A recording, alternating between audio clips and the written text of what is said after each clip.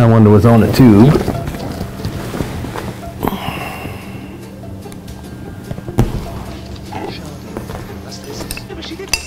Huh. Zombies. Come on. Zombies again. All these headshots. Everybody running and shooting things in the head on the run. Maybe I ought to train with these guys. I don't even know if that's possible.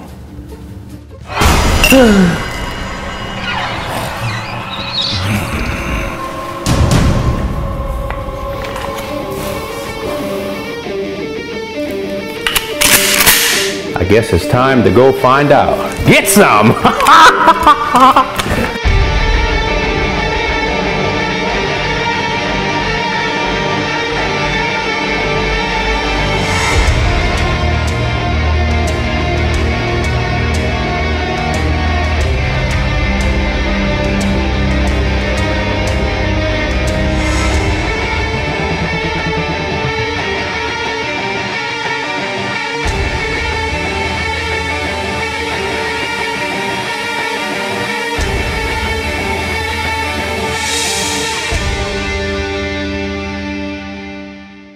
Hey guys, I'm Jerry Miculek, and after a good 10-hour work day, I like to relax a little bit. That's one thing about being a citizen of this great country of ours. It takes about 10 hours worth of work a day to pay your taxes. So there you are. You're home. You want to put the TV on, put the news, see what's going on current, and what you find is the different Ebola viruses, all the strife in the world, the civil wars, all the terrorism. So you want to look at something a little bit more lighthearted. So you want to put on the local soap opera, zombie soap opera of some sort, and there you are.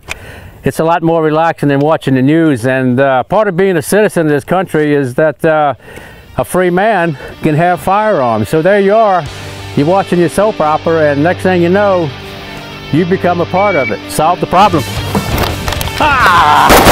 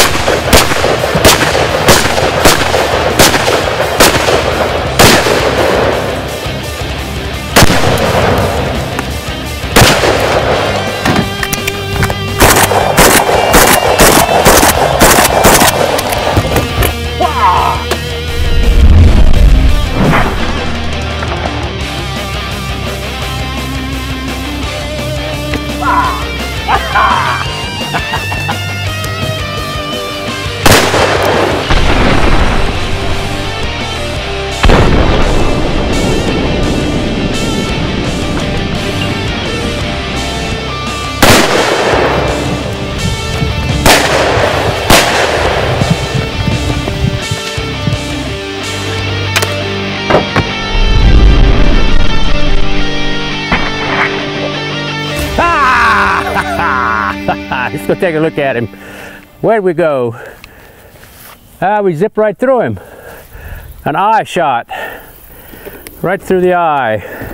As you can see, guys, we got smoldering zombies, we got leaking zombies. So all in all, pretty good day on the range. Got him a little bit in the eye socket, but you know, first time with a crossbow. So there you have it, guys, a good day on the range. What else can you ask for? On the TV show, The Walking Dead, all these guys are making these fantastic headshots. So we have a lot of inquiries about, is it actually possible to do these headshots, and from different scenarios and different positions on the move and such. So we kind of picked up the firearms that they use and do the same thing. We have a Steyr AUG, and I think the gentleman who shoots that in the TV series is a fellow by the name, they call him the Governor. So we used the AUG on that aspect on the first segment here when we shot through the clays. So we tried to shoot these guys on the move, trying to simulate, you know, a headshot. So it's very visual when you break a clay target. So we could actually engage these on the move. So we shot these pretty good.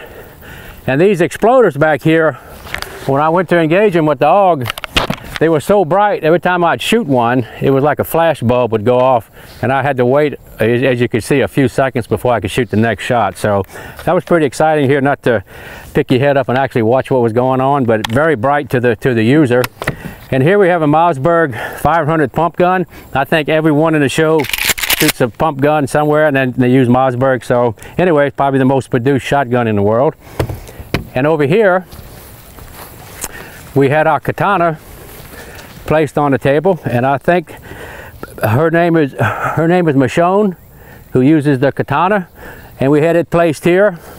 So what we wanted to do is simulate a little slice and dice action here. So we grabbed the katana, went through it, and of course when our victim was on the ground, we had to do the final insult and give him another jab just to have a little bit of excitement there. Watermelon went good. We had the Colt Python 6-inch nickel, and the gentleman, I think in the show, his name is Rick, uses the Python with 357 Magnum ammunition. So that's what we had here. We had the head shoot the one on the right and the one on the left, and what we tried to do is actually shoot the one in the middle on the run here to show you that it's actually possible to shoot on the run and hit something. I went back to my training and I forgot I was shooting zombies, so when I actually ran across, I just went ahead and shot him in the heart twice, thinking it was a regular target. I forgot I actually had to shoot him in the head, but I actually got two heart shots on him while I was running, and I'll take that any day with an unfamiliar gun. The cylinder rotates backwards for some reason, I don't know why. But anyway, we shot the Python out, 6 rounds, placed it here, and we grabbed up our crossbow. And the gentleman that shoots this in the show is by the name of Daryl. So Daryl uses a crossbow. This is a Barnett crossbow, and shot that last zombie right in the face from about 5 yards. So that gives you an idea of some of the equipment and what's actually possible to do with it with live ammunition. The whole purpose of the video, guys, was to see if you could shoot a zombie in the head, just like you see on the TV show. So we had to choose all the different platforms that they used on their TV show. We had a Colt Python, we had an AUG, we had a crossbow, we had a katana. So to give you an idea, we just kind of go through the different weapons and actually apply it to the targets. And you can see with a little bit of training, it's actually possible. Is it repeatable under stress? I don't know. They wasn't attacking me. I was kind of attacking them. So it was kind of a fun scenario. But I'd like to thank the guys who provided the Colt Python for me. Mr. Picaro at Integral Arms was kind enough to send me that nickel Python, and also Cheaper Than Dirt helped us provide the AUG, and also helped us with the high-speed footage there that you see that we used in the program. So that was very kind of them. Also, guys, coming this spring, you can actually see the making of this video on our new reality series, Shootout Lane. So it's pretty exciting. We got a new reality show coming out. We're doing these YouTube videos. So a lot of good stuff is coming down on Shootout Lane. So I appreciate it if you just stay tuned.